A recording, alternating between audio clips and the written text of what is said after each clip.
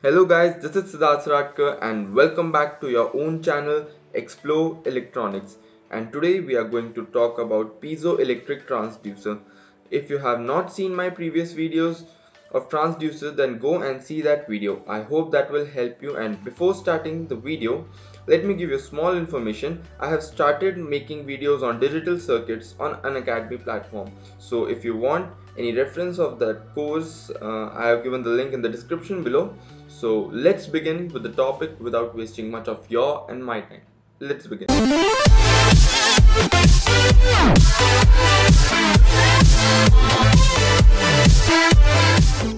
So the first question that comes in your mind is, what is piezoelectric effect? So there are certain materials that generate electric potential or voltage when mechanical strain is applied to them, or vice versa.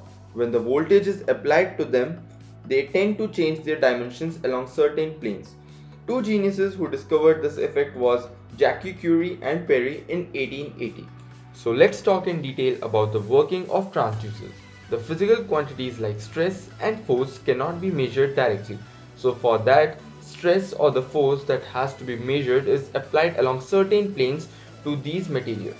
The voltage output obtained from these materials due to piezoelectric effect is directly proportional to the applied stress or force, and after that voltage can be calibrated against the applied stress or the force, so that the measured value of the output voltage directly gives the value of applied stress or force. But there is a small problem, that the voltage output obtained is very small and it has high impedance. So to measure the output, some amplifiers, auxiliary circuit, etc. are used. So this is how an amplifier looks like. So now, as you know how they work, and according to my sixth sense, your next question must be that which type of crystals is that? So there are some properties on which piezoelectric material should withstand, like stability, high output, insensitivity to extreme temperatures and humidity, and ability to be performed or machined into any shape. But none of the materials exhibiting piezoelectric effect possess all these properties.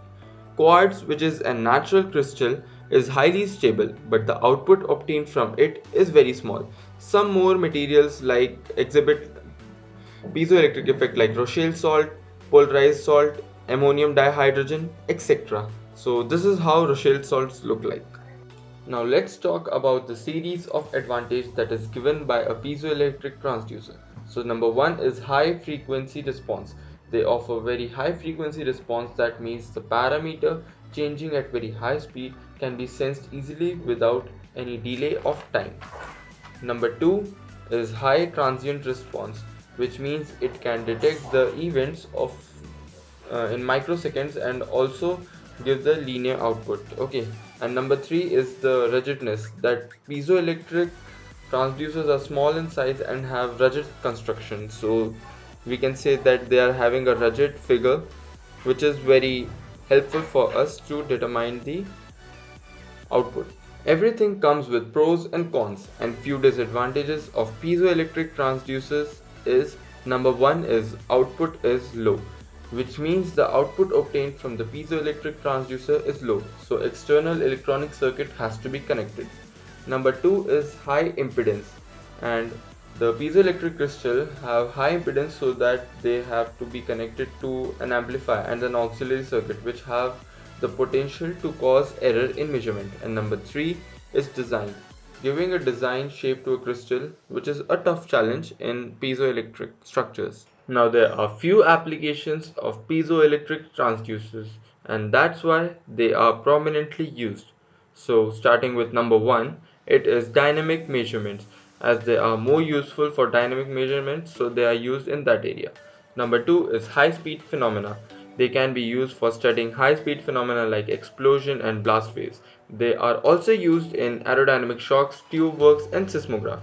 Number three is measurements of stress and force. It is used with strain gauge for measurement of force, stress, and vibration. And number four is automation companies. The automation companies use piezoelectric transducer to detect detonations in engine blocks, and like this there are several applications available for piezoelectric transducers. So guys, that's all for this video. I hope you learned something new, and if your answer is yes, then please hit the like button and subscribe to my channel for more stuff.